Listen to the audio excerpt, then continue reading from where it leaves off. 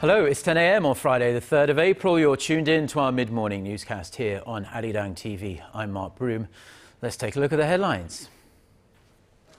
The key parameters to a deal on Iran's nuclear program are agreed, including restrictions on uranium enrichment in exchange for international sanctions being lifted.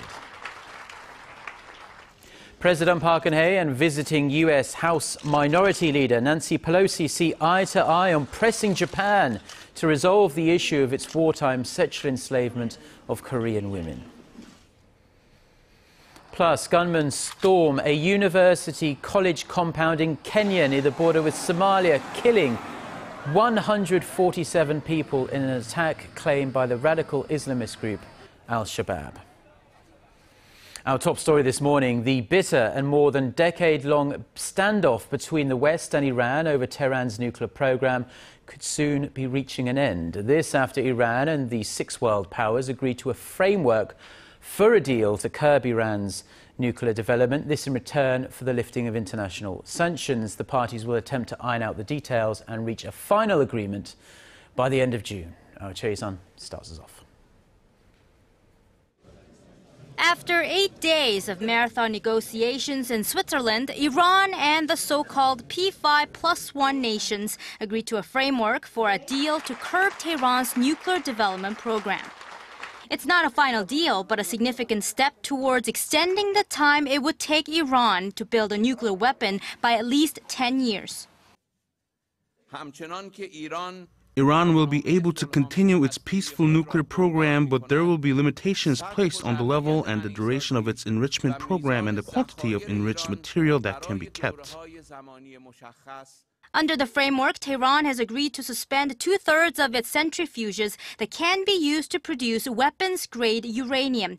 It will also dismantle a plutonium-producing reactor and allow international inspectors to monitor all of its nuclear facilities on a regular basis. The U.S. and the European Union's economic and financial sanctions concerning Tehran's nuclear activities will be lifted in phases, but will be reinforced if Tehran breaks its commitments. Iran and the 5 UN Security Council permanent members plus Germany are now tasked with reaching a final agreement by June 30th, after which international sanctions relief will start. And I am convinced that if this framework leads to a final comprehensive deal, it will make our country, our allies, and our world safer. While the West and the UN chief welcomed the news, Israel, a strong opponent of Iran's nuclear program, said any deal must significantly roll back Iran's nuclear capabilities. The leaders of the U.S. and Iran face another hurdle at home, as the final agreement is viewed with skepticism by many lawmakers in Washington and Tehran. Choi-sun, Arirang News. President Park Geun-hye is calling for U.S. Congress support to address the issue of Japan's wartime sexual enslavement of Korean women. Meeting in Seoul on Thursday, U.S. House Minority Leader Nancy Pelosi agreed with President Park, saying Japan needs to address its past wartime sexual slavery as a human rights issue. Our Ji Myung-gil has more. Nancy Pelosi called for Prime Minister Shinzo Abe to apologize for the Japanese military's coercion of young Korean and other Asian women into sexual slavery during World War II. We have been clear about what we'd like to hear about comfort women. Whether the Prime Minister does that in that speech or not, I hope that a statement will be made. It's an issue that Seoul has repeatedly pressed on Tokyo. During talks earlier with President Park Geun-hye, Pelosi expressed sympathy over the matter, saying it's a women's rights issue that should be solved. President Park pushed its urgency as the last surviving Korean victims are in their late 80s. Korea hopes to help U.S. lawmakers better understand the issue of Japan's wartime wrongdoings ahead of Abe's address to a joint session of the U.S. Congress. Diplomatic relations between Korea and Japan have been very tense, with the Abe administration reluctant to clearly acknowledge Japan's past. Seoul had criticized Abe for attempting to shift the blame for the forcible recruitment of the so-called comfort women to private brokers, denying the Japanese government's involvement. Pelosi and the other 9 members of Congress will head to Japan on Friday. Kim Young-gil, Arirang News. And Nancy Pelosi also met with Korean Foreign Minister Yoon Byung-se, where Minister Yoon is reported to have said the Japanese Prime Minister should specifically refer to Tokyo's past acknowledgement of its wartime sexual enslavement in his U.S. congressional speech. Seoul's foreign ministry said Yoon asked for Washington's support on the matter so that Abe's speech can send a positive message to Korea and other countries that were so terribly affected by Japan's imperialistic atrocities. It's the first time the Korean minister called for expressions such as Japan's past aggressions, colonial rule and comfort women issue in regards to Abe's upcoming speech. Pelosi, however, is reported to have maintained a position that the inclusions are the Japanese leader's decision. Tensions continue to simmer over North Korea's unilateral decision for a pay rise for its workers at the joint Kaesong industrial complex. The South Korean government is calling for a wage freeze until an inter-Korean agreement is reached, warning of legal measures against companies that disregard the order. Hwang Sang-hee reports. In a statement on Thursday in Seoul, the Unification Ministry asked for a minimum wage freeze for North Korean workers until a deal is reached between the two Koreas. The ministry warned that companies ignoring the freeze could face administrative and legal measures under the Inter-Korean Exchange and Cooperation Act. The statement comes just over a week before payday for the workers starts on April 10th. Last month, North Korea demanded a unilateral pay raise and revision of 13 regulations, including scrapping the current salary cap of 5%. South Korea says these issues must be settled through government-level talks. The wage tussle is raising concerns that another unilateral shutdown of the complex could follow. But experts say Pyongyang will refrain from repeating the closure it initiated 2 years ago. If the Kaesong industrial complex closes again, it'll be hard to turn inter-Korean relations around. So it's highly likely that North Korea will use it as a means to intimidate and pressure South Korea. The Kaesong industrial complex, where more than 54,000 North Koreans work at 124 South Korean companies, is the last remaining form of inter-Korean cooperation. A high-ranking South Korean official said that the best way to improve the management of the joint business park is to open it up to more foreign companies. Now, both sides agreed to that measure nearly 2 years ago, but little progress has been made so far. Hwang Sang-hee, Arirang News. North Korea has slammed the Japanese government for police raids on a pro-Pyongyang group in Tokyo, this in connection with an investigation into the country's past abductions of Japanese nationals. North Korea says such moves make the prospect for bilateral talks impossible. Kwon So-ah reports. Pyongyang isn't happy about the way Japan is investigating North Korea's abduction of Japanese nationals in the 1970s and 80s. The North State-run Korean Central News Agency reported Thursday that Pyongyang sent a letter to Japan denouncing raids on the General Association of Korean Residents in Japan, a pro-North Korean body that functions as the de facto North Korean embassy in Tokyo. Pyongyang called it a severely political provocation and an infringement of Pyongyang's sovereignty, and is not only seeking an explanation, but also an apology. The North Korean regime also accused Japan of, quote, playing up the abduction issue internationally. Last year, Japan and the EU submitted a draft resolution to the UN against North Korea's human rights abuses, including the matter of abductees. Relations between the two countries appear to be souring. This latest complaint comes less than a year after Pyongyang and Tokyo both agreed on investigations into the abduction issue at a meeting in Stockholm. Tokyo had lifted some sanctions in return for the probe, but so far North Korea hasn't delivered any results. Kwon So-ah, Arirang News. The top nuclear envoys from the United States and Russia met in Moscow on Thursday for discussions on the long-stalled six-party talks on North Korea's denuclearization. Russia's foreign ministry says Sung Kim and Igor Morgulov talked about ways to restart the multilateral dialogue. Russia says it wants to get back to the negotiating table to ease political and military tensions on the Korean peninsula. The ministry, however, gave no further details on what was a closed-door meeting. It marked the first time since he became U.S. Special Representative for North Korea policy that Sung Kim visited Russia or has met with a high-ranking Russian official. Said that a team of South Korea. Get connected to Korea and the world. Join us every weekday for the latest developments out of Korea, Asia, and beyond. On air, on your mobile, and online, we lead the way every day. Arirang News. To try and resolve the crisis in Ukraine, the European Union also offers 15 billion.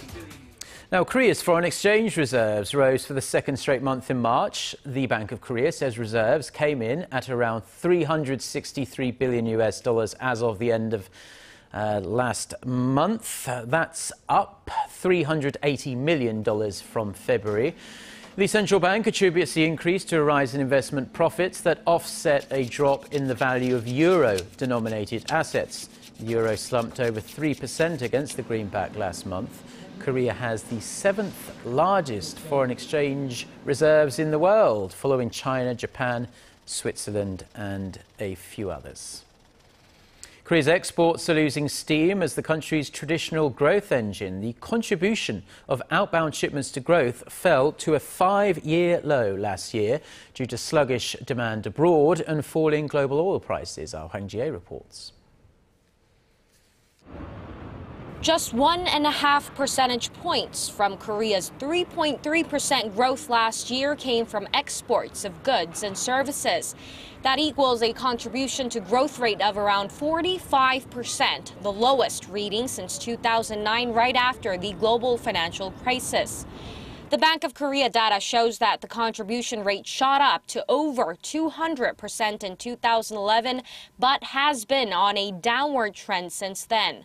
Now, concern is building over the recovery pace of Asia's export powerhouse, Korea, as demand at home also remains fragile.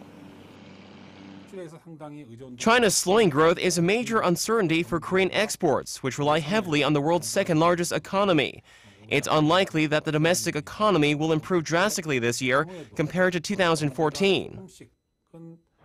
Korea's exports actually dropped for the third straight month in March, with a decline from February to March logging the biggest slump in over 2 years.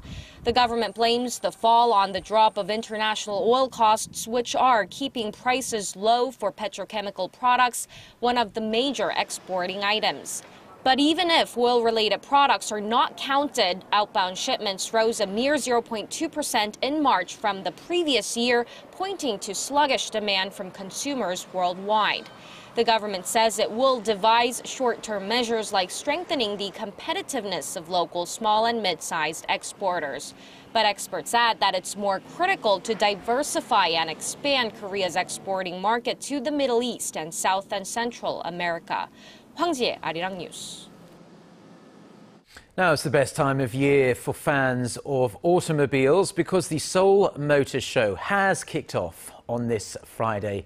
Automakers from around the world are rolling out their new models and also some very interesting looking concept cars in the hope of attracting potential buyers and to give us a glimpse into the future. For a peek into this year's event and the cars that are creating the most buzz, our Kim Min-ji reports. Flashy and sleek take center stage at this year's Seoul Motor Show, with major brands pulling out all the stops. Under the theme Experience the Technology, Feel the Artistry, automakers are showcasing models that fuse cutting-edge trends with sophisticated designs. EM Motors pulled the curtain back on its much-anticipated revamped K5.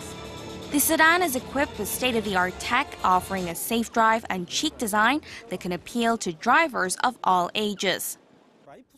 Cars are no longer limited to just the driving experience. It's a part of our everyday lives. Our focus was to make the car a part of the driver's lifestyle and culture. Foreign brands are also making a big showing. Mini used the occasion to showcase its Mini Superleggera vision concept. It's gained attention for its roadster shape, unique styling, and classic interior. And riding on the environmentally friendly trend, a majority of local and foreign brands have also included green cars in their showcase lineup. BMW's i8 plug-in hybrid sports car made its local debut. The German car maker says it's a glimpse into the future and has even taken into consideration Korea's lack of infrastructure for such vehicles. We've installed 120 charging facilities at supermarkets across the nation for customers to use. More than 300 vehicles are on site, but if the showroom isn't enough, there's also a variety of hands-on activities visitors can check out, including driving simulations. The motor show runs through April 12th. 김민지, 아리랑 뉴스.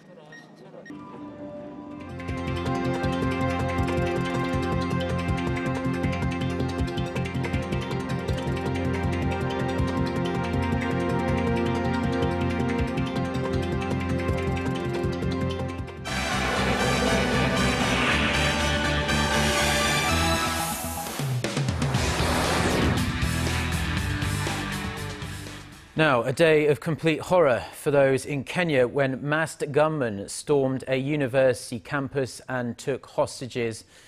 For more on this and other global stories, we connect to Eunice Kim at the News Centre. So, Eunice, authorities have gotten a handle on this situation. This was a completely brazen attack, and the body count is extremely high and has risen dramatically from the early figures we were hearing. That's right, Mark. According to government officials, it has risen to 147. That's 147 students and staff who were killed by militants who have been identified as belonging to the Somali Islamist group al-Shabaab. It was a scene of complete chaos. Garissa University College in northeastern Kenya.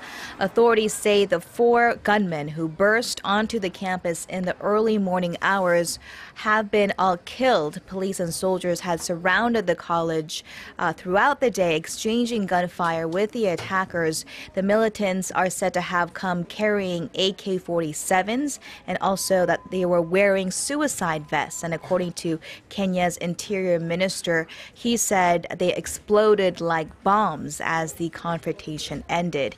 Nearly 600 students were rescued or escaped. 79 of them have been injured. The government has identified a high-ranking al-Shabaab official named Mohammed Kuno as the mastermind of this attack.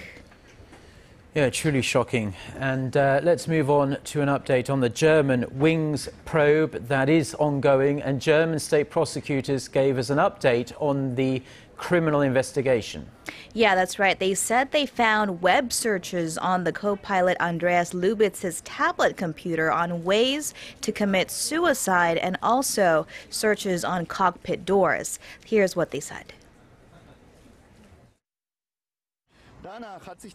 According to the results, the user informed himself about medical treatments, as well as different kinds of, and the implementation of a suicide. On at least one day, he had searched for several minutes about cockpit doors and their safety precautions. And he went on to say that they believe the 27-year-old Germanwings co-pilot had used the device between March 16th and March 23rd. And you'll remember the passenger plane crash was one day later on March 24th or last Tuesday. Based on this evidence, investigators say they believe Lubitz intentionally crashed Flight 9525 when he locked the pilot out of the cockpit and took control of the aircraft. There's also another significant development over in France. A French prosecutor announced that they had found the second black box recorder, that is the flight data recorder. They said it was blackened and damaged, but they are reasonably hopeful that they would be able to harvest some useful information from that black box, Mark. Well, let's hope so, Eunice. They describe those things as pretty much indestructible, so let's hope they can get some useful information regarding this awful plane crash. Hopefully Thank you ever so much. it answers a lot of questions. Yeah, hopefully it does. Yes, Yeah. they have 2 now in their hands. Well, as always, Eunice, it's a pleasure, and we'll see you back at noon. See you then.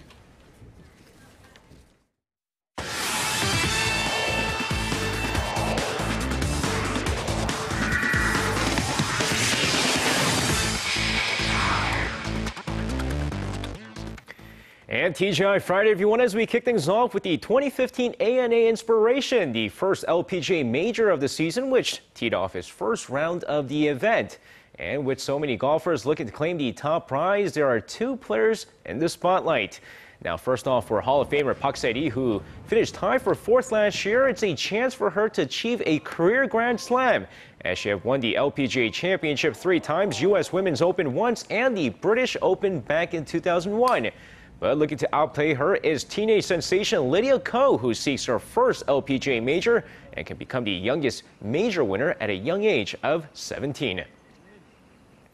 Now, with the IBK Altos and the OK Savings Bank winning this year's V-League championship titles in the Women's and Men's League respectively, their next big quest, well, beating the Japanese champions. In an annual matchup which started back in 2006 is back in action after last year's event was canceled. But for volleyball fans here in the nation, it's a chance to see the 2 champions in Korea face off against the Japanese V-League champions, as the IBK Altos and the OK Savings Bank will take part in the event on March 12th in Seoul at the Changchung Gymnasium. And speaking of champions, the Ulsan Mobis Phoebus look to get a 3-0 series lead in the KBL Championship Series on Thursday night as they went up against Wonju Dongbu Promi, who desperately look to rebound from an 0-2 deficit. But Mobis with other plans here, trying to end the series early as they take a comfortable 40-29 lead going to halftime. But with Dongbu changing up their game plan the second half, they cut their deficit down to 53-52, hoping to continue the hot shooting in the 4th quarter. But with point guard Yang Yong-gun tearing it up from the paint with 23 points without a single foul, Mobis would run away with this game 80-72, as they're now 1 win away from their 3rd straight championship title. Now, the Suwon KT Wiz might be struggling in their first season in the KBO League so far, but they've already gone viral all around the world for their unique ceremonial first pitch, and it didn't involve any rhythmic gymnasts. Now, with the Suwon KT Wiz kicking off their first KBO League game last Saturday, check out this ceremonial first pitch, a fireball which started off at the center field screens and made its way for a strike at the home plate. And while it did well everyone here in Korea, it also gone viral overseas as a number of media outlets have been talking about the hot first pitch. Well, that's going to wrap it up for me. This has been SJ for your sports needs.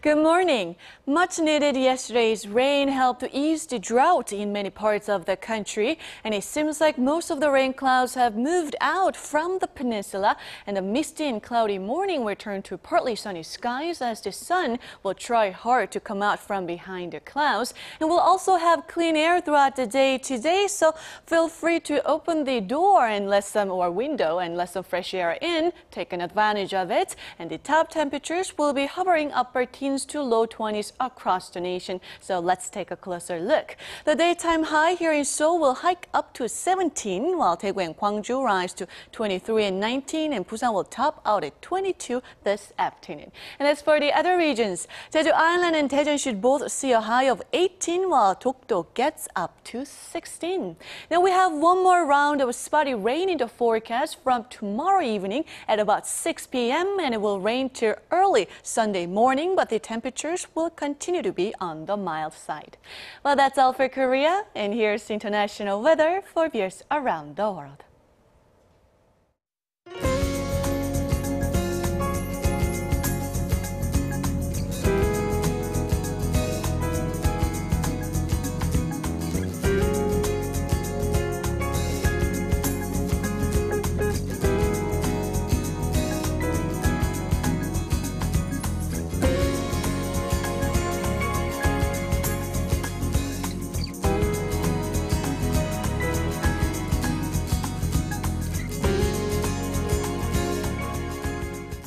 Well, those are the stories we've been following this Friday morning from Seoul. Before we go, though, Arirang TV will have a new schedule and lots of brand new programming from next Monday. So there'll be no more newscasts at this time of the day. But we will still have our news bulletins at 6 a.m. and noon Korea time, as well as an all-new business news show. Sandwiched between those, that will be broadcast at 8 a.m. Korea time. We hope you can catch us then, but for now, that's it. Have a wonderful weekend. Goodbye.